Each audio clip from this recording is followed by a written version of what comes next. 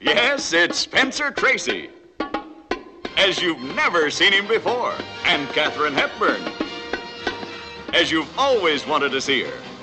They'll have you rocking and rolling with laughter as they match wits with Miss Emmy, the machine that can replace everybody except a woman like Katie. Wow. What are you thinking, Bunny? Except for sex, what's left?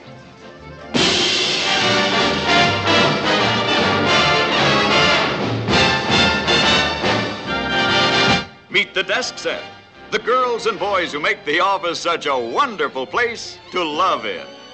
Gig Young as the prize catch of the office.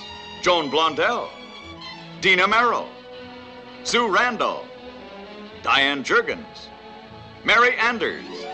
See the kisses, the misses, the conquests, the coffee breaks, the love breaks, and those Christmas parties where everything goes and anything can happen. I think perhaps I'd better put my clothes on. I left them in the bedroom. Oh, I'm sorry, Bunny. What do you think of all that guff I swallowed that cozy night at your apartment? For the love of Pete, I even apologized to you for that.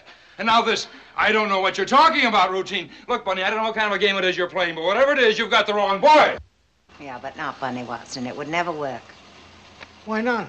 Because you're not in love with me, you're in love with her. She'd always come first.